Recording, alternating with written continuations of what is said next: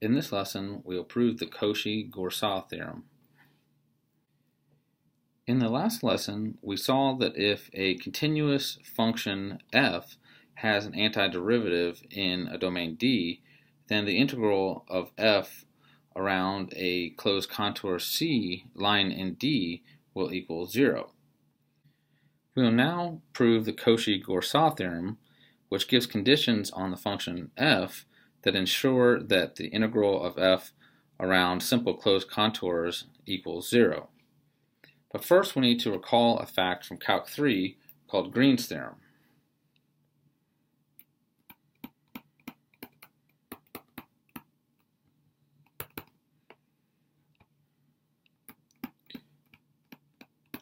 Suppose two real-valued functions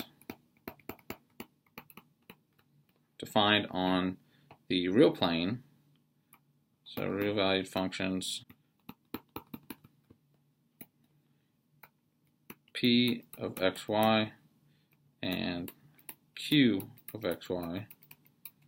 These are continuous functions in our region R, and we're going to assume that their first order partial derivatives are also continuous.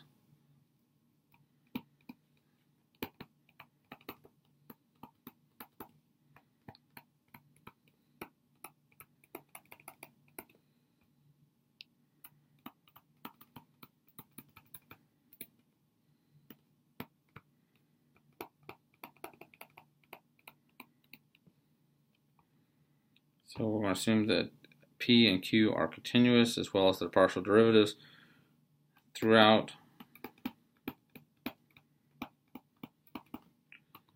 the closed region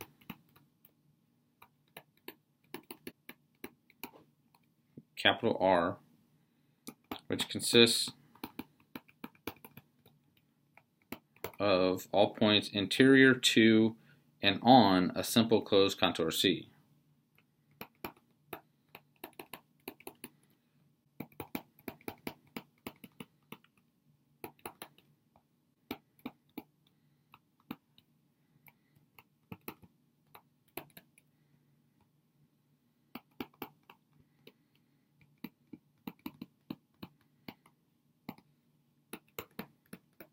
And Green's theorem says that the line integral over the contour C of p of xy dx plus q of xy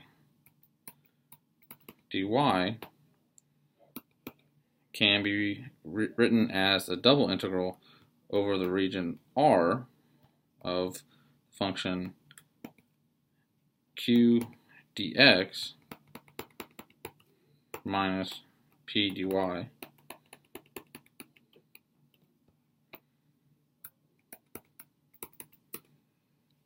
So I'm going to use Green's theorem in the proof of the Cauchy-Goursat theorem. And a proof of Green's theorem can be found in most standard calculus texts. So now we're ready to state our main result, the Cauchy-Goursat theorem.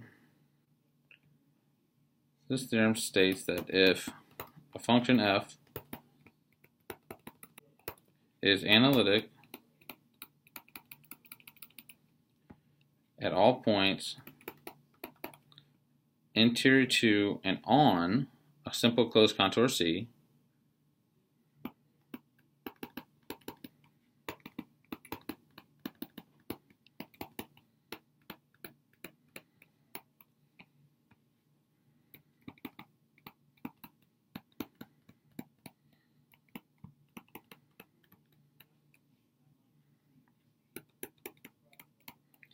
then the integral of f over the contour C equals 0.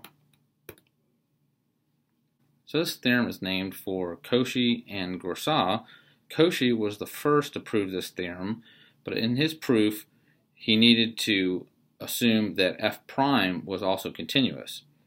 Goursat was the first to prove this theorem without this extra condition. So now I'm going to present Cauchy's proof of this theorem because it's more intuitive and less technical than Goursat's proof. However, we'll have to use the additional assumption that f prime is continuous.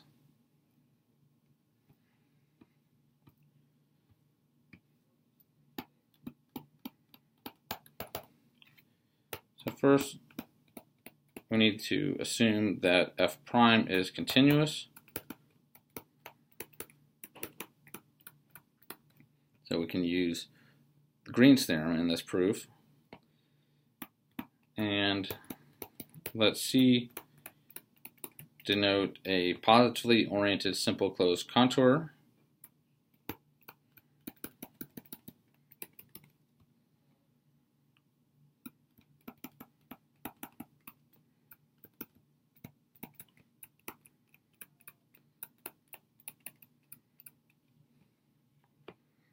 And let's assume we have the following parameterization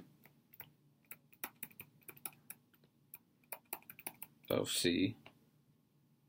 So Z of t equals x of t plus I y of t for values of t between A and B. Then we have the contour integral of f along C, written parametrically as integral from A to B, f of z of t times z prime of t dt. And by writing f into its components u and v, we have that this equals the integral from A to B. Now f is going to be u of x of t comma y of t plus I times v of x of t comma y of t. So this is f of z of t times z prime of t, so times x prime of t plus I y prime of t dt. Now just doing the multiplication and combining the real and imaginary parts, we get that this can be written as the integral from A to B of the real part will be u times x prime minus v y prime dt plus I times the imaginary part, the integral from A to B of v x prime plus u y prime dt. And if we rewrite these as contour integrals, we see that this can be written as the integral over the contour C of u dx minus v dy plus I times integral over the contour C of v dx plus u dy. And now we're going to use Green's theorem on both the real and imaginary parts of this integral.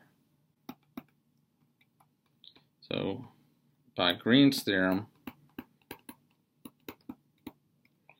we can write this integral u dx minus v dy. So in Green's theorem, capital P will be equal to u and capital Q will be equal to negative v. And so I can rewrite this real part as the integral over the region R, where R is the interior of the contour C, of negative dv dx minus du dy dx dy.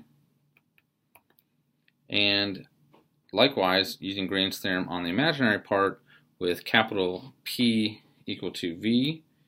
So I'm rewriting this part. Capital P will be V and capital Q will be U. So we can write the imaginary part as the integral over the region R of du dx minus dv dy dx dy. where R is the interior of the contour C. Now we're going to use the Cauchy-Riemann equations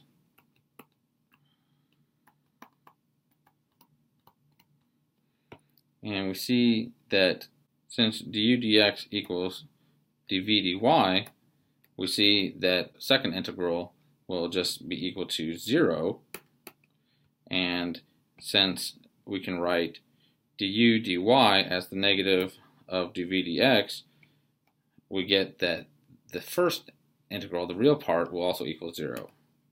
So by the Cauchy-Riemann equations, we get the integral over the region r of 0 dx dy plus I times the integral over the region r of 0 dx dy. And of course, the integral of 0 is 0, so this equals 0, which finishes the proof of the Cauchy-Goursat theorem. So as an example of the power of this Cauchy-Goursat theorem, we know that e to the z sine of z and z to a positive integer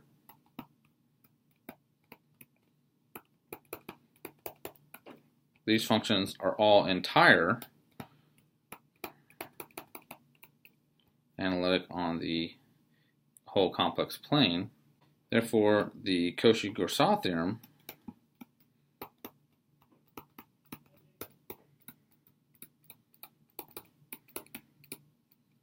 implies that for any simple closed contour C,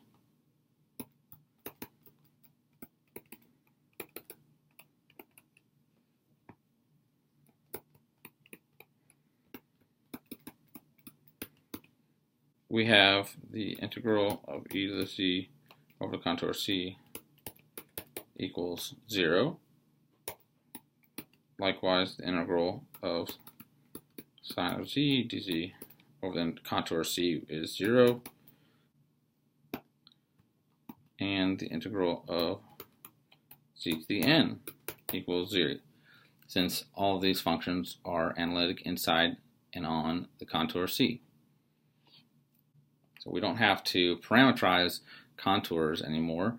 We can just use the fact that these are analytic inside and on C, and the Cauchy-Goursat theorem implies that these integrals will equal 0. So next we will look at the fact that the Cauchy-Goursat theorem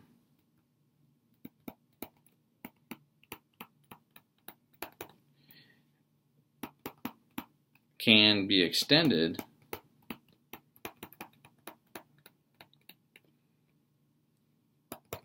to multiply connected domains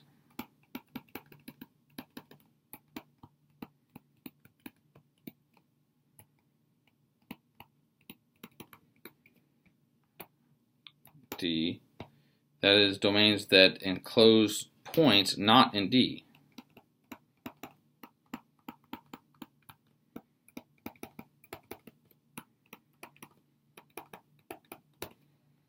So a simply connected domain might look like this, where if you drew a simple closed contour in D, it would enclose points only in D.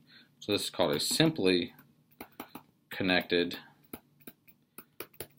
domain. A multiply connected domain might be like a region like this that has holes in it. So if we just look at the points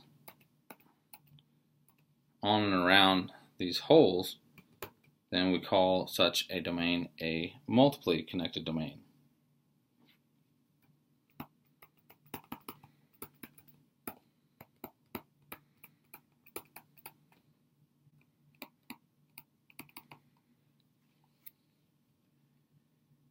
So the next theorem, we will extend the Cauchy-Goursat theorem to these types of multiply connected domains.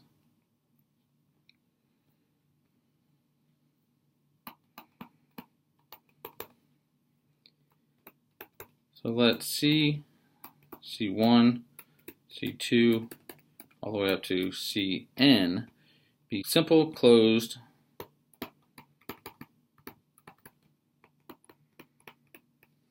positively oriented contours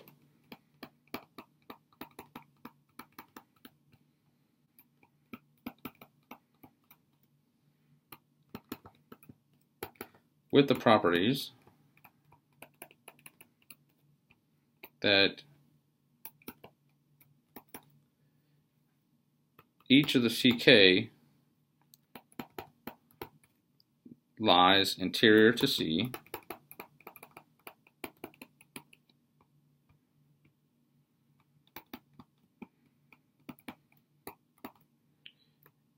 and further, the interior of CK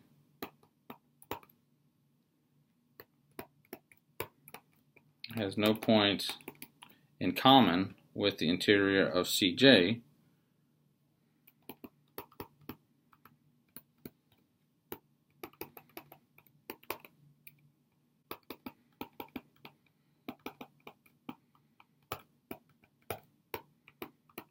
when K does not equal J. Now let F be an analytic function on all the contours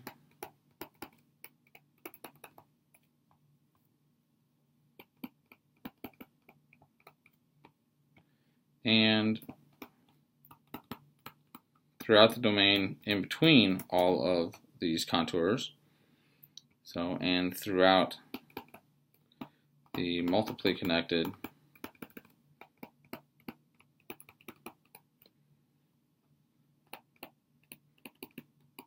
domain D between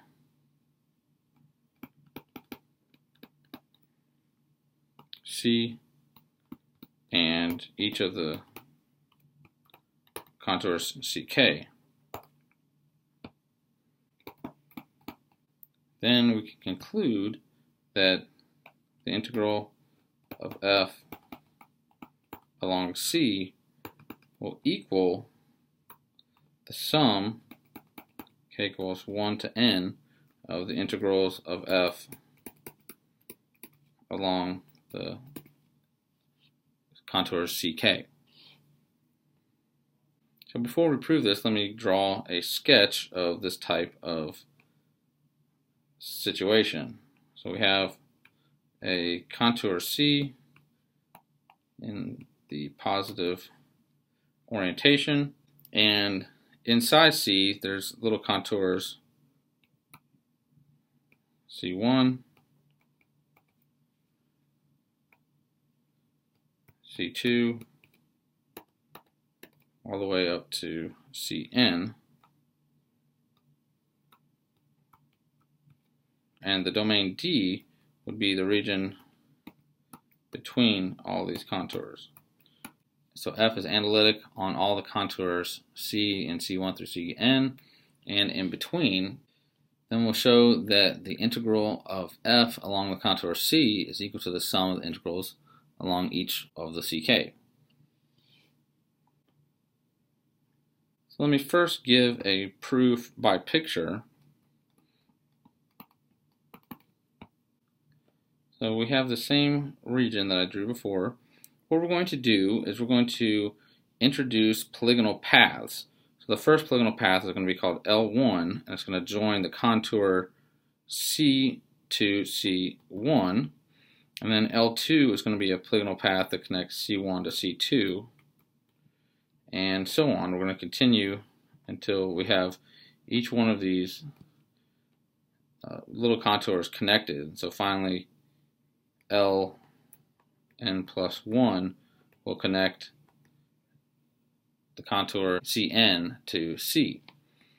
And then what we're going to do is break up the top and the bottom halves into two contours. The top contour I'm going to call gamma 1, and so to illustrate this, I'm going to traverse the contour gamma 1, and we notice that as I traverse this contour will be traversed in the positive orientation, and notice that f is analytic on and interior to gamma 1, so the integral of f along gamma 1 will equal 0.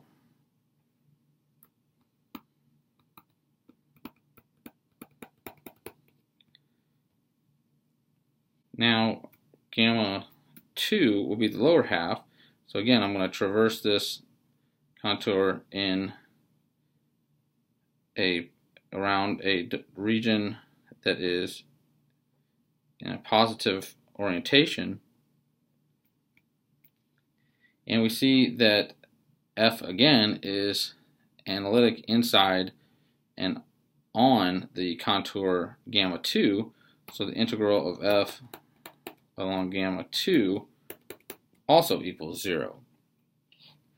So when we add these two integrals together, we see that we traversed L1, all these polygonal paths, in both directions. We traverse L1 from left to right and then from right to left, and so the integrals along those polygonal paths will cancel out.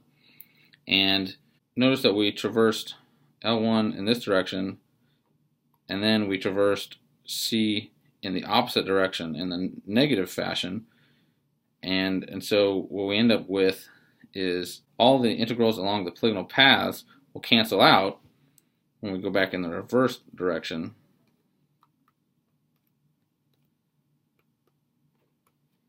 And all that's going to be left is the integral along the contour C when we add these two integrals together, and the integrals along the little contours, but we're traversing these contours in the negative fashion.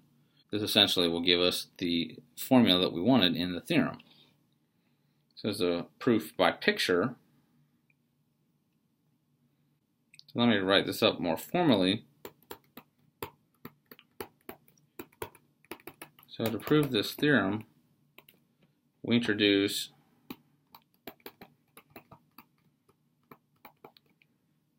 a polygonal path. Let's call it L1.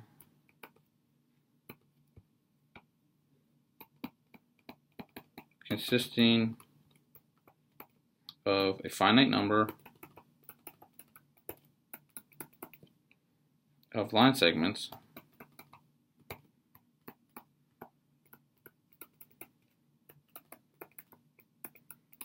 joined end to end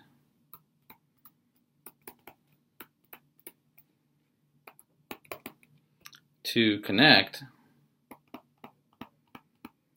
the contour C, the outer contour C, to the inner contour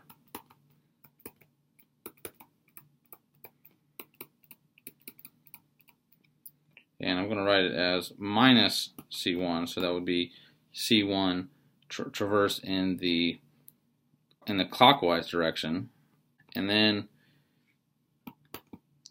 continue this way, and the polygonal path L2 will connect negative C1 to negative C2, continue in this way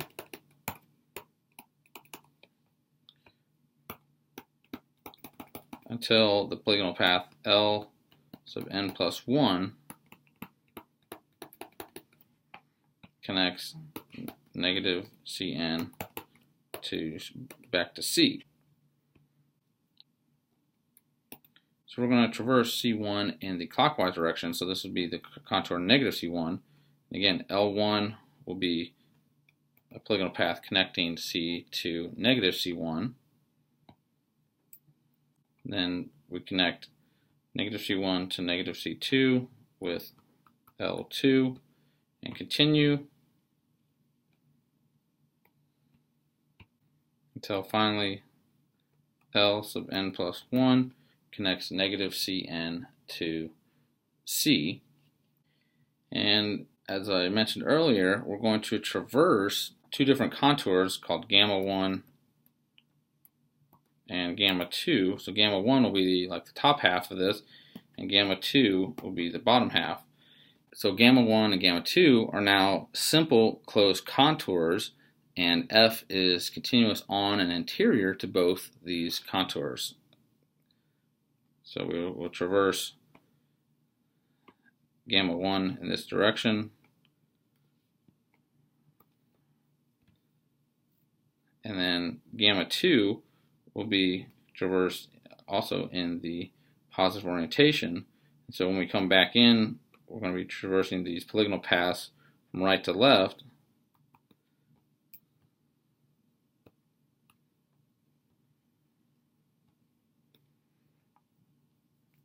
And the point is, when we add the integrals of f along these two contours, the integrals along these polygonal paths will cancel out. So we have created two simple closed contours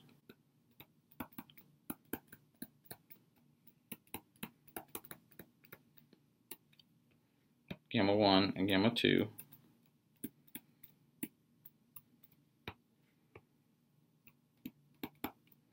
Each consisting of polygonal paths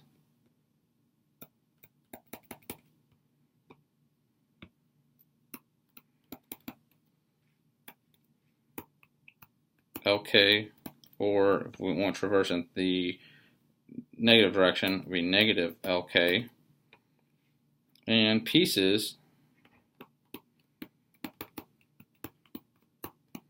of C and negative CK for each K.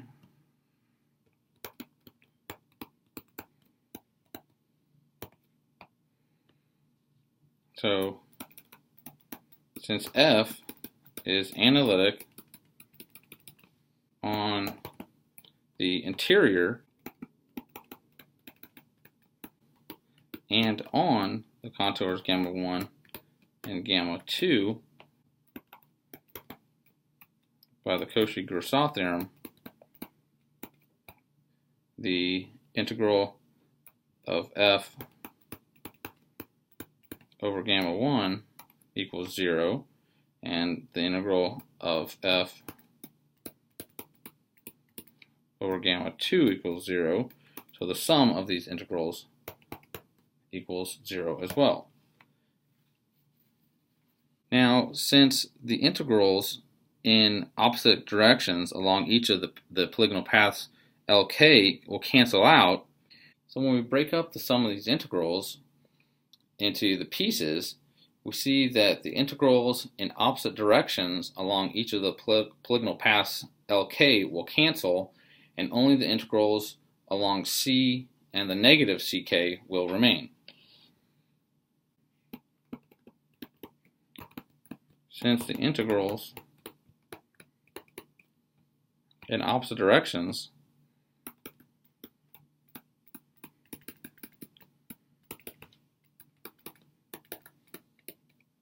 along each polygonal path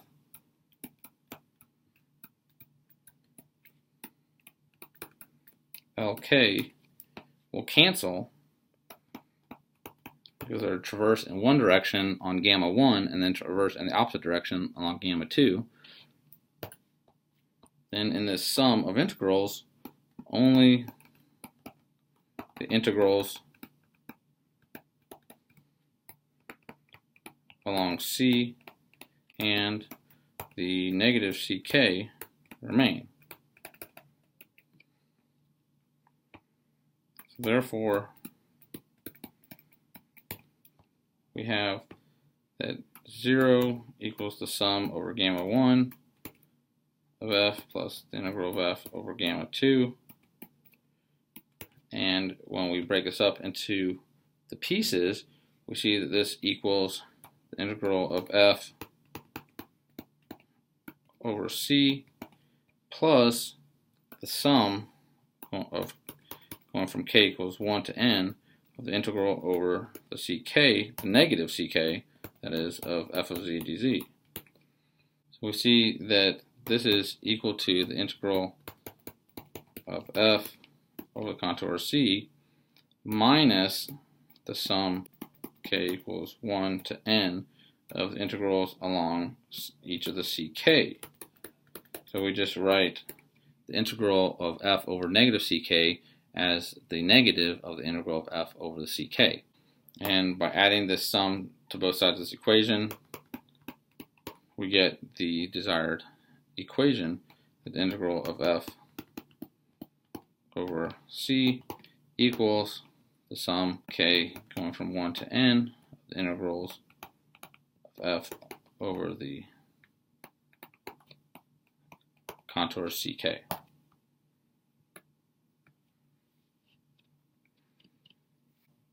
So a very useful corollary of this theorem occurs when we just consider the case when n equals 1. So that is when we just have one contour C1 inside a larger contour C. Corollary, which is a very useful corollary, and it's given the name the principle of deformation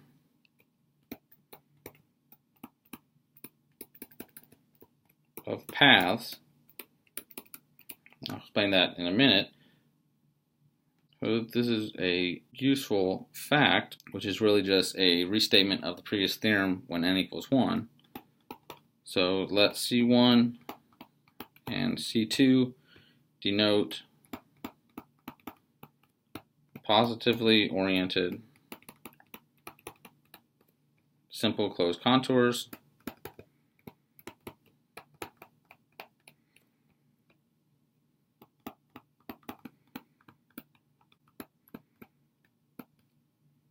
where C1 is interior to C2.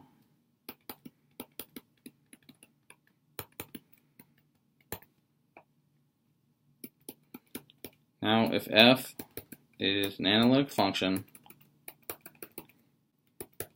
in the closed region consisting of C1 and C2,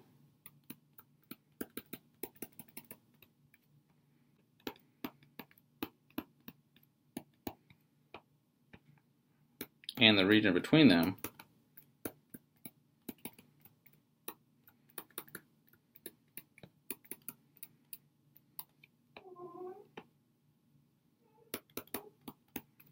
then we can conclude that the integral of f over C1 equals the integral of f over C2.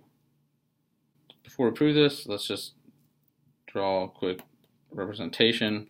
So we have this larger contour C2, we have another contour C1 inside, and we know that f is, we're assuming that f is analytic in the region on and between C1 and C2.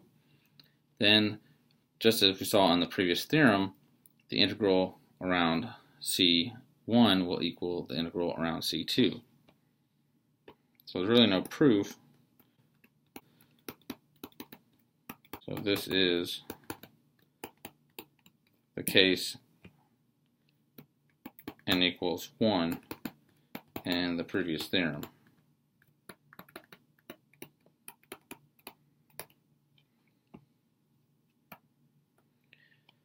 So the reason why this is called the principle of deformation of paths is because this result enables us to replace integrals over a complicated contour with integrals that are more easily computed when C1 can be continuously deformed into C2, always passing through points at which f is analytic.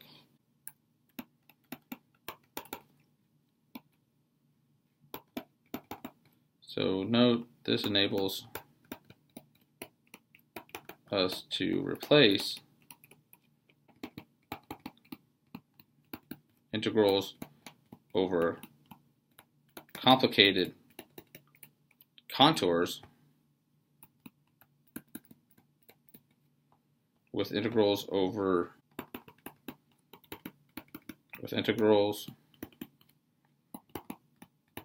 that are easy to compute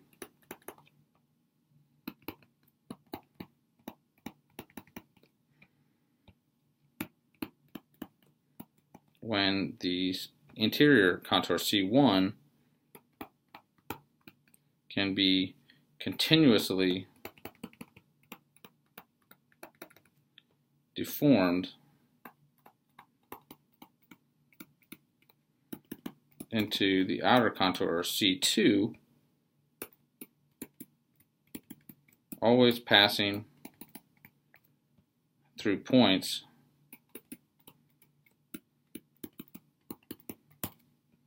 at which f is analytic.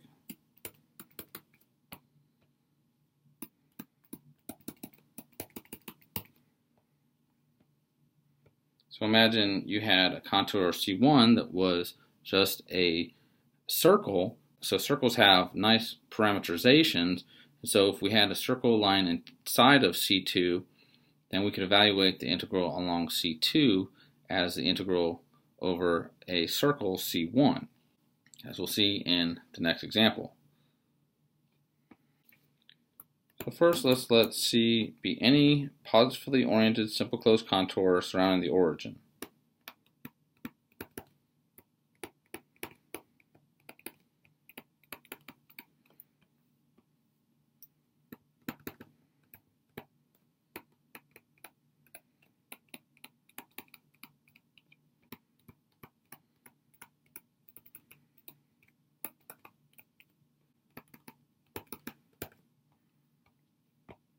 So imagine we have the origin, and C is any simple closed contour surrounding the origin. Then we're going to show that the integral of 1 over z over this contour C equals 2 pi I, while the integral of 1 over z to the n over the contour C equals 0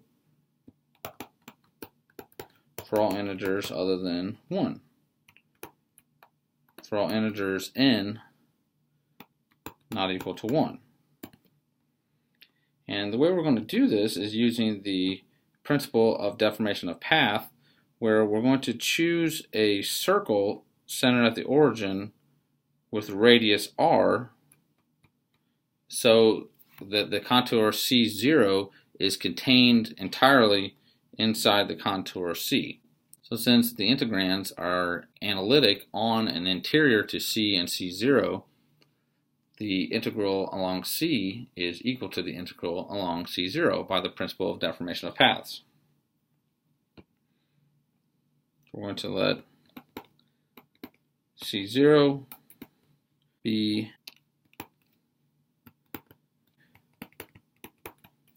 the circle centered at the origin with radius r, and we want the radius r to be so small that C0 lies entirely inside C.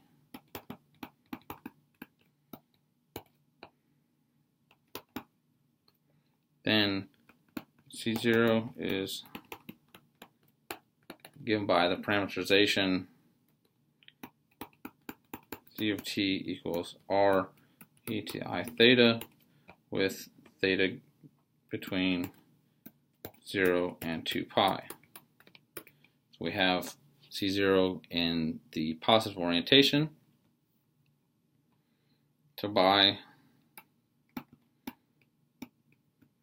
the by the corollary above, the principle of deformation of paths, we have that the integral of 1 over z over c equals the integral of 1 over z over the contour c0. And using the parameterization, this is the integral from 0 to 2 pi of 1 over r e to the I theta. Now dz will be r I e to the I theta d theta. And so when we cancel the r e to the I theta, we just get I times the integral from 0 to 2 pi d theta, which when evaluated equals 2 pi I.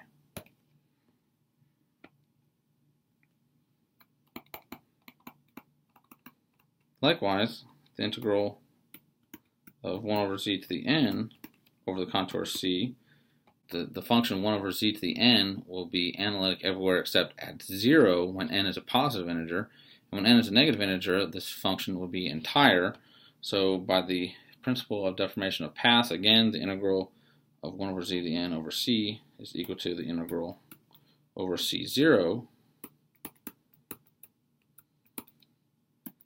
And then using the parameterization, we get the integral from 0 to 2 pi of r e to the I theta to the power n in the denominator. dz, again, will be r I e to the I theta d theta. And I can pull out an I.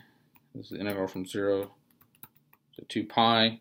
I'm going to get r to the power 1 minus n in the numerator, and times e to the power 1 minus n times I theta d theta.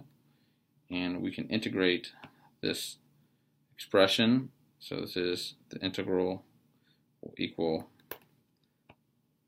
I times r to the 1 minus n e to the 1 minus n I theta divided by 1 minus n I, evaluated at theta equals 2 pi and theta equals 0. So we have r to the 1 minus n. We can cancel an I in the numerator and denominator, divided by 1 minus n. And let's evaluate. So we get e to the 2 pi 1 minus n times I minus the evaluation at 0. So we get e to the 0. Well, e to an integer multiple of 2 pi, I just equals 1. So this equals r to the 1 minus n over 1 minus n times 1 minus e to the 0 is 1, and 1 minus 1 gives us 0.